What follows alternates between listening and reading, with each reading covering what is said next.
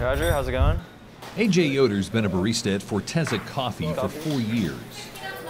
So I actually want to be a counselor, yeah. I'm kind of in between my undergrad and graduate right now, but I have recently thought about going into coffee. Now the coffee thing seems to be working out. AJ recently won the Mod Bar Latte Art Throwdown for the second time.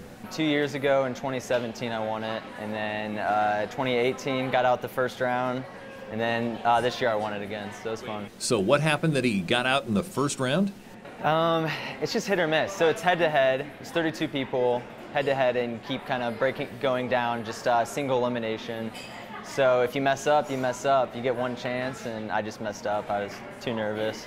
Unlike a painting or sculpture, latte art doesn't last very long. If it's something I want to remember, I'll take a picture of it, or I'll ask them, hey, can I take a photo of this real quick?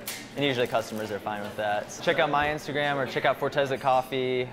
We post a lot of our latte art, and some of mine's featured there, as well as our other baristas. Yoder still remembers his first try 4 years ago. Yes, yeah, it was terrible. It was terrible, didn't look like anything.